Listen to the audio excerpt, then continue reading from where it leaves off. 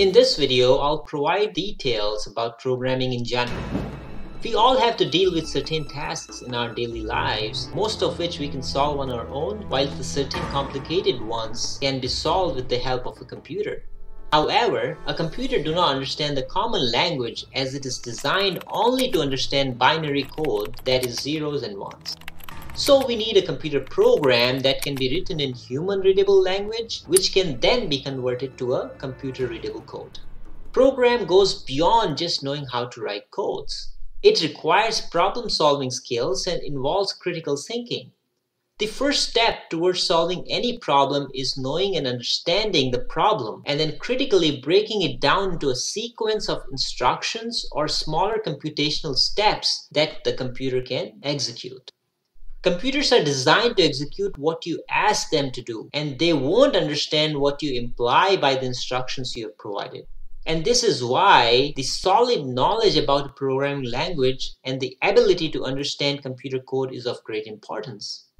There are thousands of programming languages, and depending on the problem you want to solve, only certain programming languages can be of use.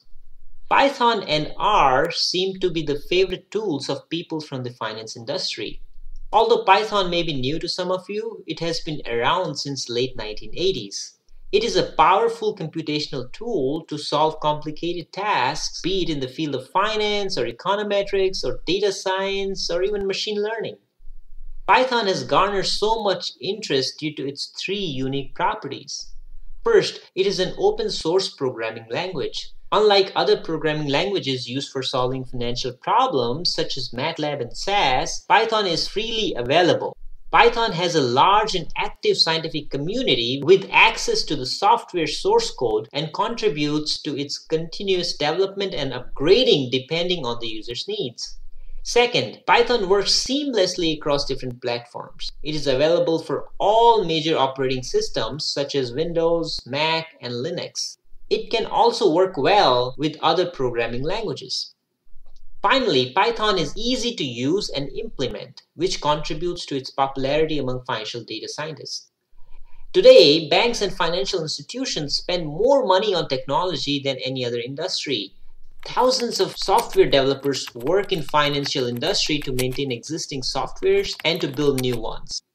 Quantitative analysts and engineers in investment banks use Python to build all kinds of models to predict returns and evaluate risks. Python is also used as a web crawler to search for financial news or to estimate investor sentiments. Along with investment banking, Python is also widely used in consumer banks. One such application of Python in consumer banking is to evaluate the credit risk for the loan portfolio. We are living in the era of big data comprising of millions of observations, and in such situations, the computational capabilities of traditional applications such as Microsoft Excel becomes insufficient.